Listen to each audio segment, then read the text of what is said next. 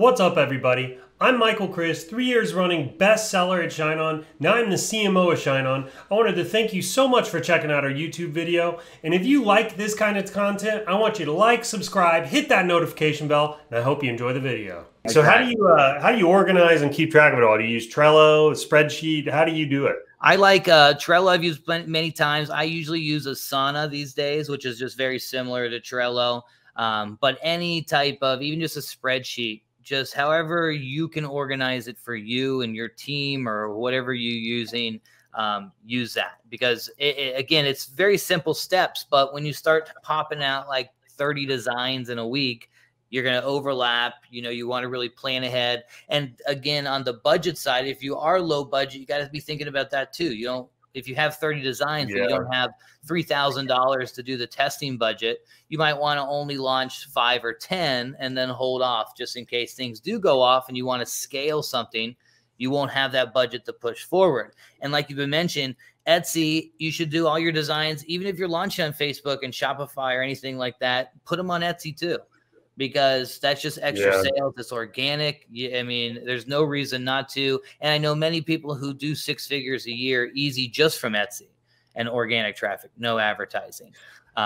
So that's kind of part of our process after we launch, as well as getting our designs out to all the other platforms, our email, our Etsy, or Amazon if we're going that route, Google Ads if we're doing that, you know. Yeah, I dig it. So let's go back to your spreadsheet real quick. Yeah. Give me, if you can, man, give me some specifics. Like, what data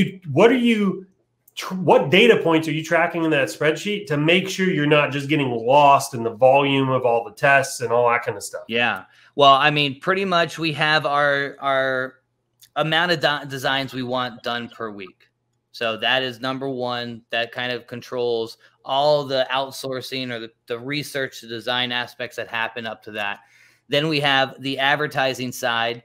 Each one, we're going to try and hit a 2x budget. That's how much we're going to spend. That's how much we test. If we're breaking even or above, we keep that on and moving forward. Even if something's made a sale, or even at that amount of point hasn't made a sale but showing a lot of promise, I'll even maybe let it go on a little bit further. But we try and not break from those initial testing rules. So if I want to spend $70 per ad test, I don't want to go, 140 on one and then 50 on the other. We're trying to always stick with those kind of guidelines we preset to kind of move forward. That allows us to take emotion out of the game.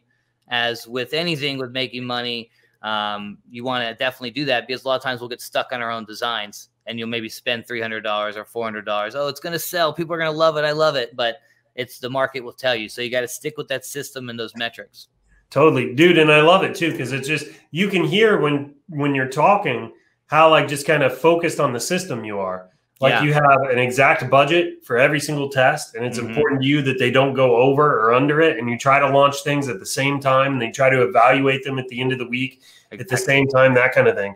When you keep your numbers that static, what you can do is then you can kind of guess early, because you'll see the cost per click or the cost per add to cart or the percentages, and you'll be able to see within $10, oh, we might be onto something, so, and then you can push more. Or if it's going the opposite way, you might be able to turn off, I turn off early a lot too if things are not panning out for it. If it's just crashing or whatever, I'm not going to spend 70 when I can shut off at 50.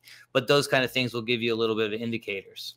Yeah, and a good, you also kind of have to know your niche to do that, because each demographic performs a little differently on Facebook. Exactly. This is why, my IM algorithm method, I was able to work with 250 to 500 ad sets at a given time every single day, is because like I would literally watch them like a day trader watches the stock market, refreshing ads manager every 10 or 15 seconds. And I would kill all the ad sets that weren't meeting my KPIs that I'd set for them. But the thing was I could only do that because I knew my niche so well. I knew when one of those ad sets were popping off, and I knew when one of them was losing. Exactly. Right?